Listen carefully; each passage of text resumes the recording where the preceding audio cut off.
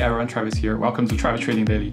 If you are thinking about buy the dip of Chinese stocks, forget about Baba. Actually, in my opinion, there is a better opportunity than Baba. That's the private education giant New Oriental Education in China. New Oriental Education stock price has plunged more than 90% this year. Now it's trading at just around $2 per share. In order to see whether it could or how it can go back to the peak price of around $20 trading just about 6 months this year, we'll need to see why the stock has sunk so much during the past few months. China's latest policy targeting the after-school tutoring services has really been hurting New Oriental Education's business. In July, the new policy, which can be called the Beijing measures, contains a few of the following provisions. The first one is no new provider of after-school tutoring services on academic subjects in China's compulsory education system is allowed and will be approved. Well, even the existing academic ASD providers will be subject to review and re-register their business. So it's a question mark whether their existing schools, their existing business can continue. And before re-register and acquire the license, all the existing schools were illegal to operate their current business. And the second one is after-school tutoring providers are strictly prohibiting from providing academic ASD during any national holiday, weekends, winter, and summer break. There are further restrictions on when academic ASD can be offered during weekdays. So there is a statistic that in the weekend, all the tutoring is taking up to 30 to 40% of their after-school tutoring business, the whole business. And if you also include the holiday, winter, and summer breaks, that size of the business takes up to 7 to 80%. So if you don't allow the AST services providing at those times, of course the business will shrink up to 70 to 80%. And the third one is academic ASD providers are prohibited from offering classes over content outside of or in advance of the school curriculum. So basically means all the AST services cannot give the students advantages over the other students who did not attend this AST schools. And the fourth one is prices for academic ASD will need to follow the guidelines from the government to prevent any excessive charging or excessive profit-seeking activity. This is also huge. This basically meaning the price ability has been removed from the providers and now is in the hand of the government. That means even the remaining about the 20 to 30 after-school tutoring classes, they can't even be considered to make that portion of profitability. And the fifth is academic ASD providers are prohibited from financing by way of listing its securities or conducting other capital market activities.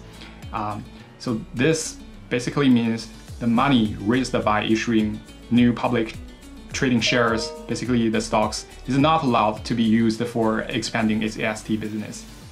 And finally, enchanting oversight of ASD advertising basically means there shall be no more advertising from the providers to the parents of the students to say, hey, you come to our ASD classes and your child will get better results than everyone else.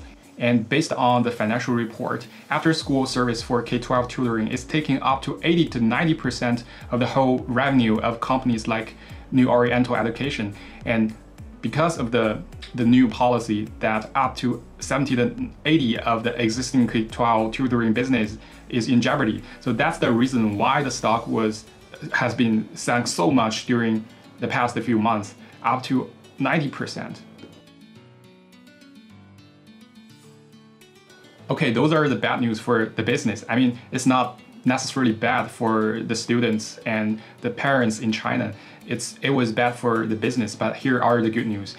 Actually, the demand for academic study is still there. China is unlike the US's application-based college entrance criteria. That doesn't really work for now for China because of many reasons. And the whole nation's college entrance examination is very critical for a common person in China, for their kids. For average China's families, it is a good chance to get into a good college to like change their lives and for their family to get to a better living condition in the future by learning science and other academic courses. And it is not realistic to remove all the after-school tutoring.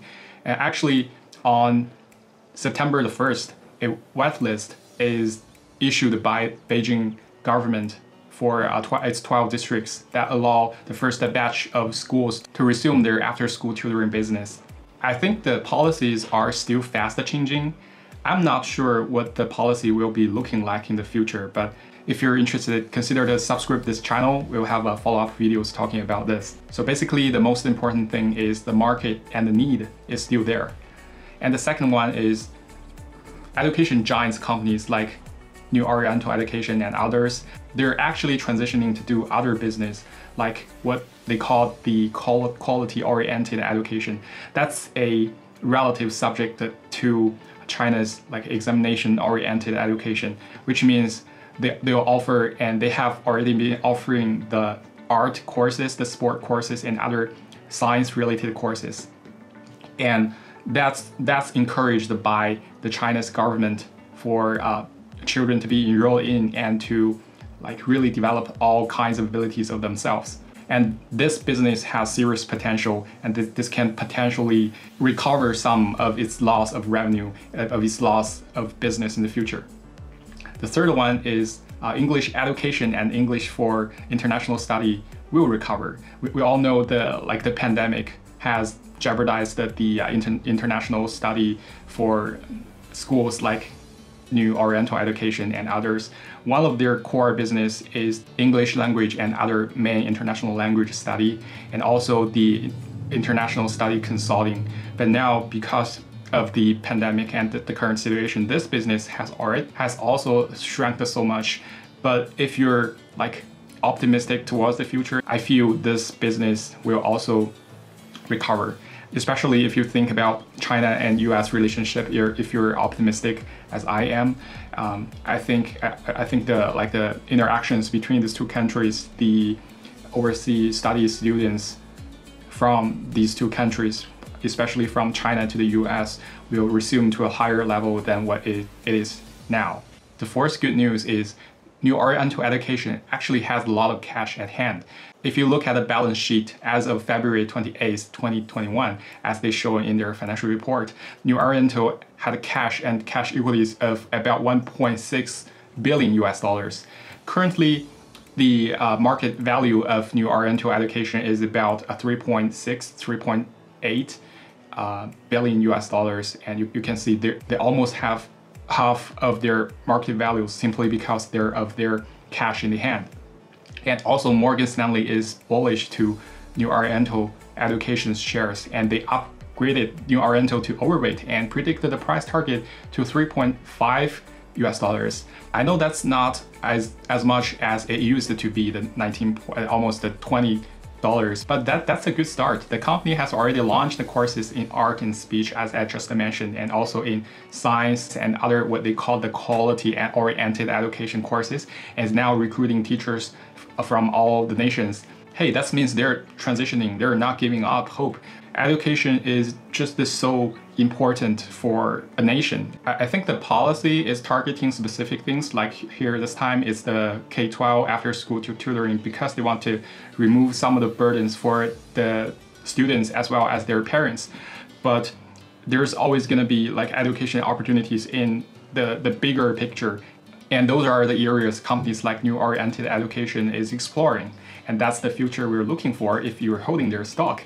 And of course, higher return comes with higher volatility. If you're considering to invest in the stock, it takes that as your own risk. All right, that wraps up everything for today. If you're interested in Chinese stocks and you're interested in following up with the New Oriental Education stock, consider to subscribe to this channel. I'll see you next time.